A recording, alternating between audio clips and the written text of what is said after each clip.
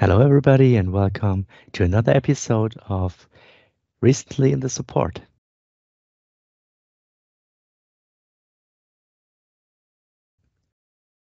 Today, I would like to talk about TDR. A lot of customers ask, how can I find the position in my geometry where the TDR shows a change in the impedance? Many people do not know that we have a macro inside CST Studio Suite, which automatically determines those positions. And I would like to show you how this macro works. So let's have a look at this simple example here. It's just a very simple connector.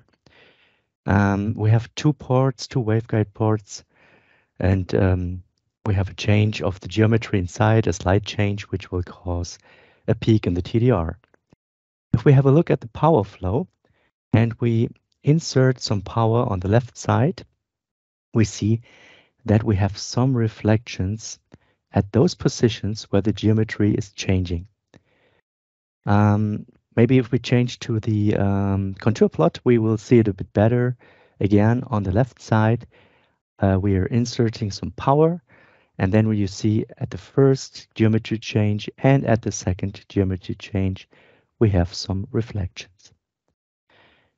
If we look at the TDR signal, we directly see that we have two peaks, which represent those geometric changes.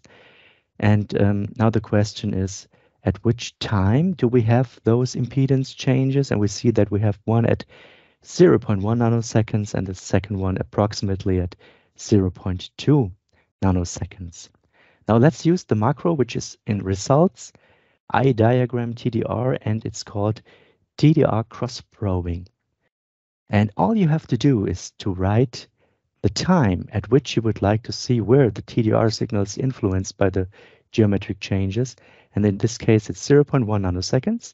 And the red dot is showing at which position we have this impedance change. Now at 0.2 nanoseconds, which is the second peak, we see that this position with the red dot is the position where we have the change. So that's quite cool. And if you did not know that macro so far, please use it.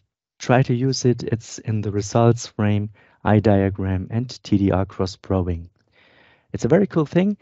Hope it helps you in the daily business. And that's it for today. Thank you very much for watching, and goodbye.